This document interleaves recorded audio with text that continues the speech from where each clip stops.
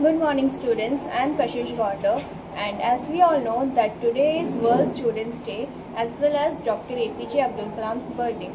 He always inspired the students to dream because dream turns into thoughts and thoughts turns into actions. So on behalf of Oxford Convent Group, I wish all students a happy and bright future. Thank you. Good morning, my dear students. This is your very own Prabodh sir speaking. As you all know, today is the World Students' Day. This day is celebrated on the occasion of the birth anniversary of Dr. A.P.J. Abdul Kalam.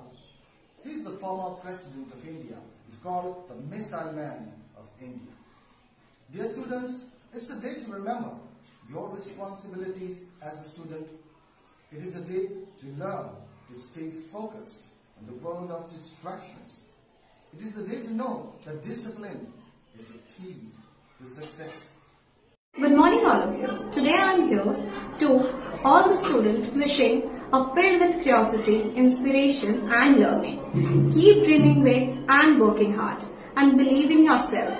The future belongs to you. Wishing you Happy Students' Day on the behalf of the Oxford Convent School on the occasion of the birth anniversary of Dr. A.P.J. Abdul Kalam. Thank you. सभी को सुप्रभात। आज doctor A.P.J. Abdul Kalam की जयंती के विशेष अवसर पर मैं प्रत्येक छात्र को विश्व छात्र दिवस की हार्दिक शुभकामनाएं देती हूँ। हर वर्ष 15 अक्टूबर को विश्व छात्र दिवस मनाया जाता है। ये दिन भारत के महान वैज्ञानिक और भारत के पूर्व राष्ट्रपति डॉक्टर A.P.J. अब्दुल कलाम की जयंती के अवसर पर मनाया जाता है। विश्व छात्र दिवस हमें ये संदेश देता है कि शिक्षा ही वो शक्ति है जो हमें अंधकार से प्रकाश की ओर ले जा सकती है। Good morning everyone.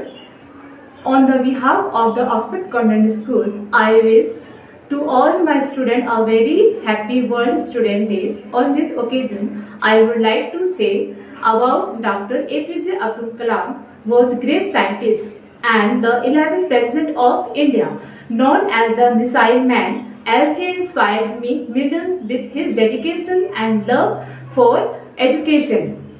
So let us remember him by dreaming big and work hard to make our nation proud. Thank you.